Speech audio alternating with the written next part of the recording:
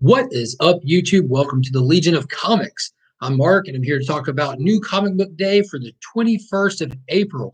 But before we get into it, check this out.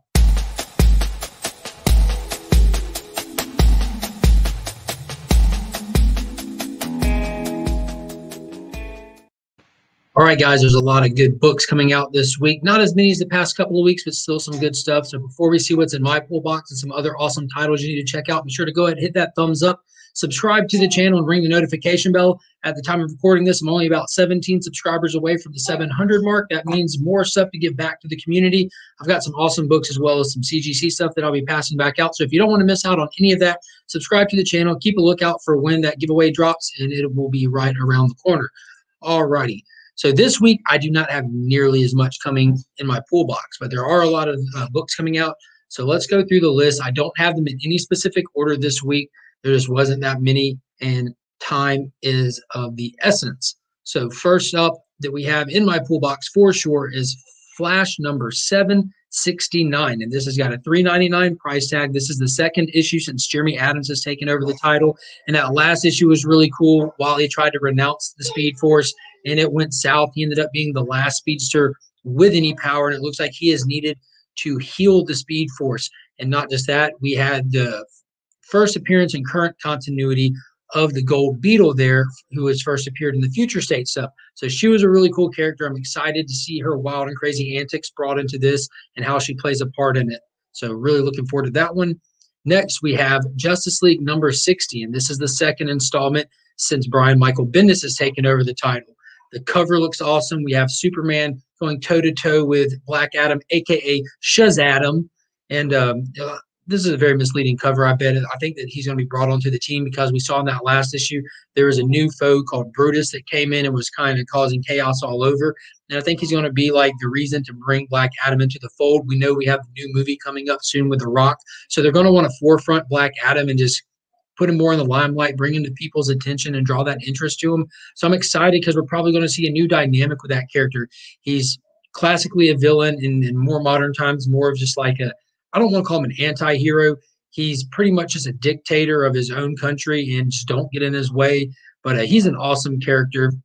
I'm excited to see how they're going to play with him. We also had Naomi added to the Justice League roster. So there's some new players on there. It's a really wicked team. I'm really hoping that Bendis can do something good with it.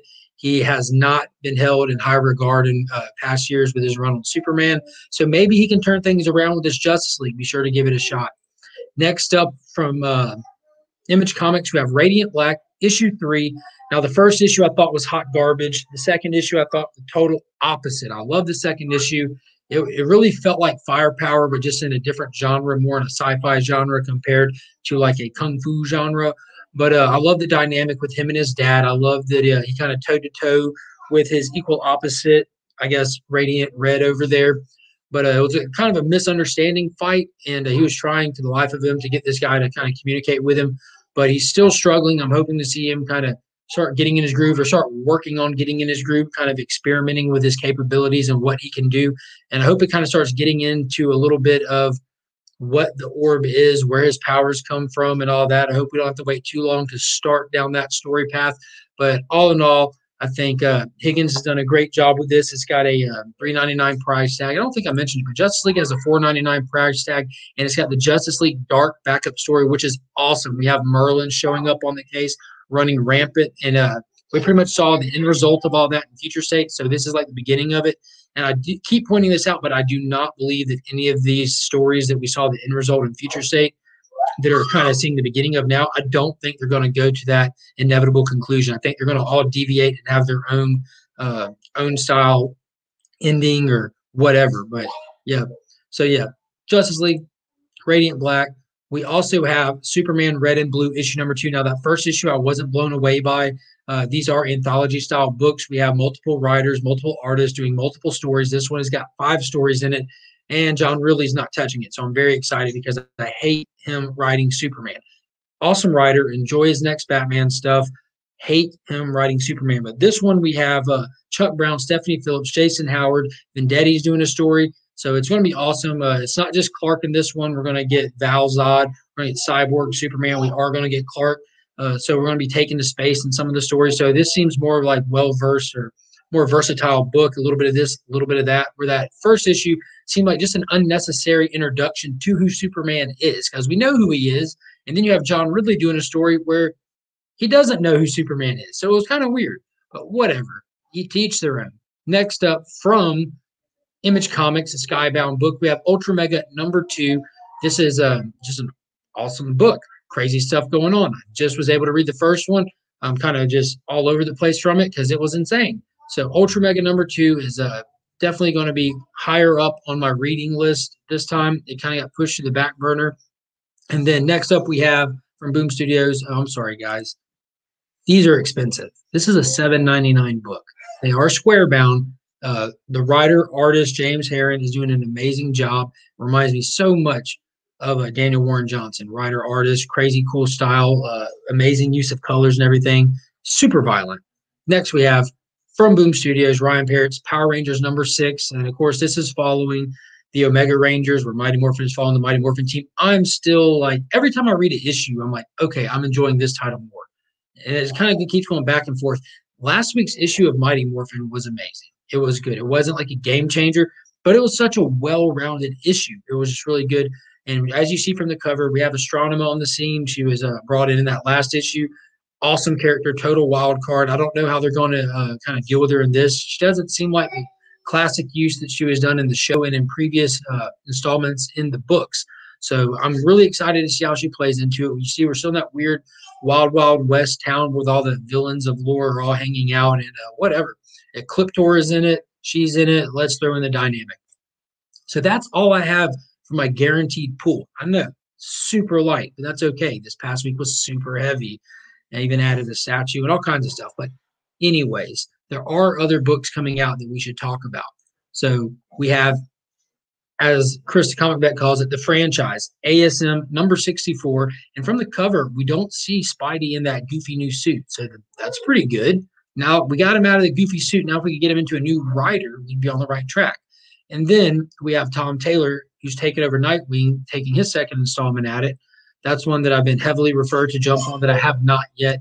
Next up, we have from Rom V, we have Catwoman issue #30, as well as TMNT #116. From Marvel Comics, we have Alien #2, as well as Carnage, Black, White, and Blood #2. And I did pick up #1 for that just on a cover buy because it was a Gleason cover, which I'm enjoying those webhead variants. I did not pick up either one of these for #2 or that for #1. Just I don't know. Next up for the Star Wars fans, we have Dr. Aphra #9. And for all you horror fans out there, we have Haha #4. We also have coming out Zack Snyder's 101 Dalmatians, as well as the Black Knight Curse of the Ebony Blade #2, which I'm excited to see that this does not have a King in Black trade dress on it. So maybe we're finally getting a little bit away from all that crap. Started out good, just by the end of it, just who cares? Next up, we have the Old Guard, Tales Through Time, issue #1. So we're getting a new Old Guard book. So my introduction to the Old Guard was with the Netflix movie with Charlize Theron. It was awesome. It was so cool. I've never read any of the books, but I'm contemplating picking this one up just to check it out because, dude, I really enjoyed the whole Eternal Warrior style vibe with them being a mercenary team and all kinds. It was just really cool. So I'm thinking about picking this up and giving it a shot. Not sure yet. But then we also have the Mighty Valkyries #1. So we know that the Valkyries had their own story for King in Black. So they're spinning out, getting their own story. And this is #1. So if you enjoyed that and everything, you might want to give this a shot. You see, you got Hella on the cover. There's a lot of stuff going on. And then next up, we have from Rom V and Boom Studios, a brand new issue #1. It's called The Many Deaths of Lila Starr. So with this, it's like the Hindu pantheon of gods, and death is fired right on day 1 of the book there. So it's going to be interesting. And I did save this one for last just in case people weren't able to save for the end of the video. I didn't want you to all be plagued with it, but there is one King in Black tie-in, and it's for Avengers issue number something. Let's see, 45. Cool. So those are really all the ones I wanted to spotlight. There are a lot of other ones coming out. I really didn't even want to talk about this one, but the Batman Fortnite crossover 0 Point issue #1 starts this coming week. So if you're a Fortnite fan, if you're a Batman fan, this book's made for you. And that's exactly what every comic book reader has been begging for, is another Batman title. Next, we have Post Americana number 5 is coming out. Recount number 4, a brand new number 1, Godzilla Monsters and Protectors. So somebody out there is jumping on the Godzilla train. I feel like they're a little bit late now that the movie's been released for 2 weeks, but oh well. X-Force number 19, Captain Marvel number 28, Eternals number 4, and a brand new X-Men title called Way of X number 1, because what also we were all begging for is another lackluster X-Men title. So if you weren't getting your fill on lackluster X-Men titles covering shelves, have no fear. Another one is on the way. So that is all I have to talk about this week. Like I said, a lot of books, and that is by no means all of them. There's still more out there. So be sure to double check all the shelves at your LCS. Get out there, support your local shops, get as much as you possibly can, and join me every Sunday night at 9 p.m. on my show for At Week's End, which is a spoiler-filled look back at This Week in Comics, where we break down and talk about all this cool stuff that happened this week. And if I'm missing something that you're picking up, that's the place to come and talk to me and tell me all about it, as well as my good friends that always join me. And if you want to see what my hot pick for this week is and why, be sure to check out the Comic Vet. Every Sunday, he drops a collab video that we do called Two Cool Guys, Two Hot Picks, where we both pick out one comic that we feel that you should definitely look at picking up for the week. And also, as always, I want to thank Paul and Donna at the Augusta Book Exchange. That is my LCS. That is where I get all my comics. They are the keepers of my comics, the guardians of my pool box. They always make sure that everything I'm looking for is right there waiting on me safe and secure when I get there every Tuesday and every Friday. So that's it, guys. Be sure to hit that thumbs up, subscribe to the channel if you haven't already, ring the notification bell, leave a comment. Let me know what you're picking up this week. If I missed anything that you just think I have to be checking out, let me know. I'll do my best to check it out and let you know what I think. And again, I'm Mark, but we are Legion.